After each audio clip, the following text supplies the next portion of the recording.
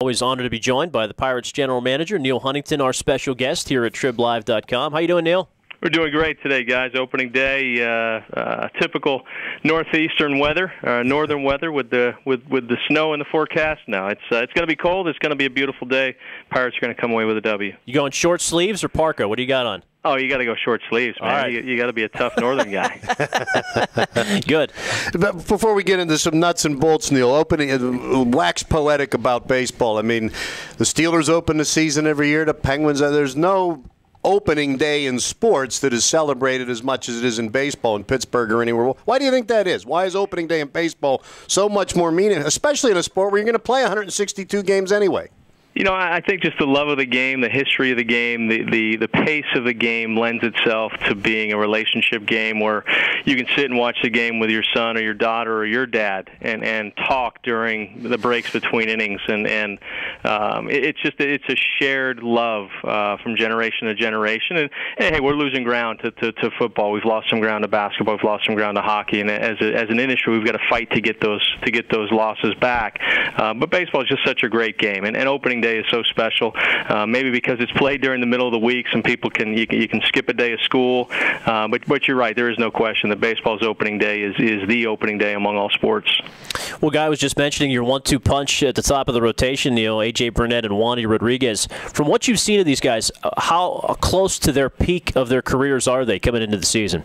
You know, what we saw from A.J. a year ago was as good as A.J.'s been in a while, and a big part of that was in our minds a breath of fresh air, a change of scenery, a new league, a new ballpark, a new division, and we've got every reason in the world to believe A.J. can be a very good pitcher for us again this year. Wandy has very quietly been one of the better starters in the National League, certainly one of the top 30 in baseball here. If you look statistically and you look at ERA and you look at walk rates and strikeout rates, and again, over a fairly extended period of time, Wandy's been very solid, the things we talked about when we acquired him.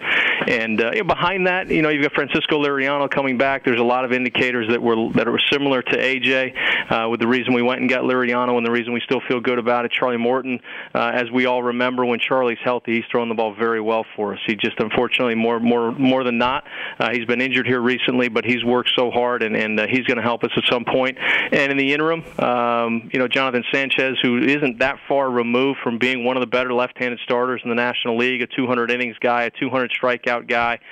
In 11 was solid, not spectacular, and then obviously had the year he had a year ago, which is why we got him on a minor league contract. And James McDonald, the guy that almost pitched himself into an All-Star game a year ago, of the 14 season months that we've had him, he's been good 11 of them, and it's hard to remember that he's been good 11 of the 14 months that we've had him, arguably a sub-4 ERA for 11 of the 14 months, because we do remember August and September of a year ago, and his overall numbers in 11 were skewed by a very tough start, which you can pin on me coming out of spring training in 2011, as he maybe wasn't quite ready to go with a little side strain.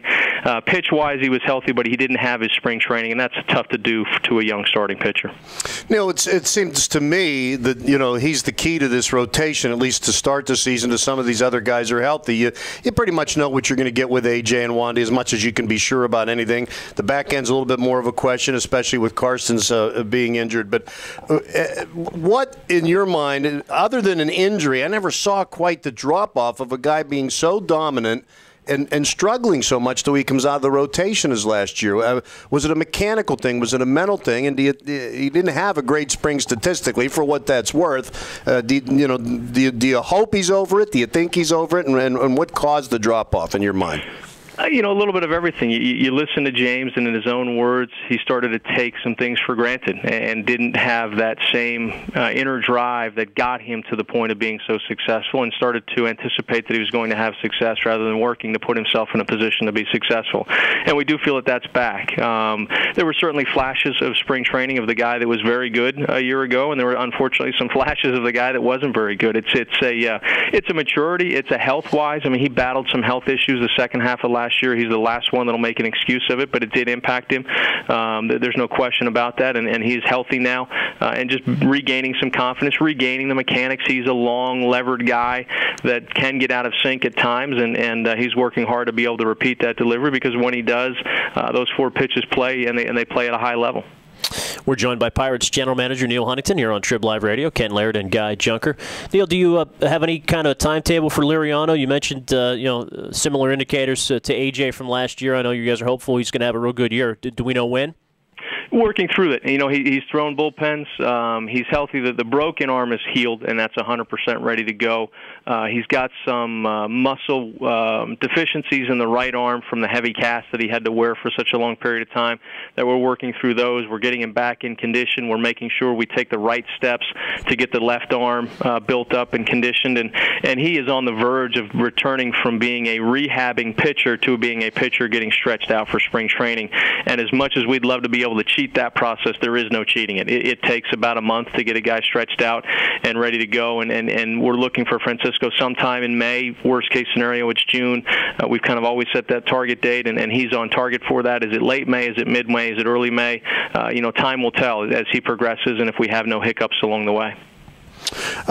Fans were, a bit upset about Garrett Cole being sent down when he was. Can you tell us the progress that you think he's made from a year ago, and the thought process in him not being part of this roster, especially when some of these other problems popped up, Neal? Well, in Garrett Cole's case, it's a guy that we could not be more excited about his future, but at the same time, we've got some work left to do with Garrett.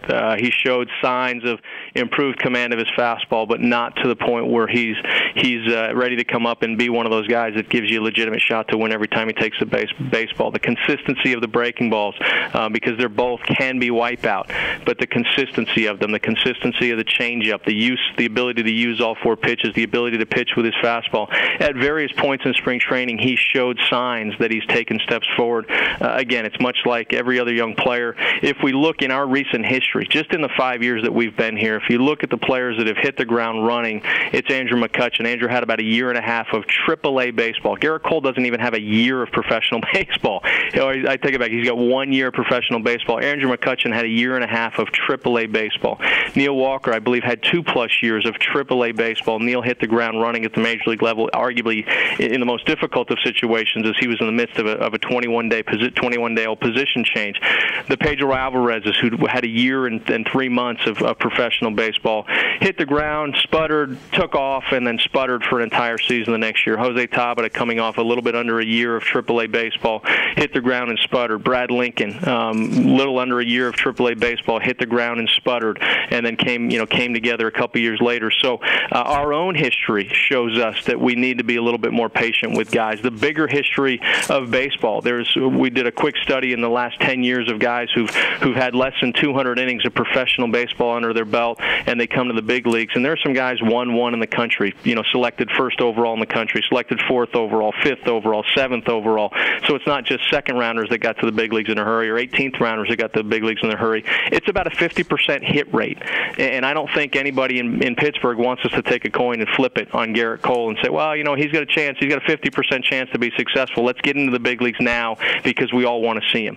Trust me, we'd love to see him, and when Garrett is ready to go, we'll get him up here. But right now, we've still got a checklist that we need to tick some things off, much like we did with Andrew, much like we did with Walk, and when we feel Garrett's ready to come up here and not only survive, but ready to help a team win on a consistent basis, we'll get Garrett here. But he's working through some things, and again, it's also easy to forget that a AAA team put a hurting on him a year ago.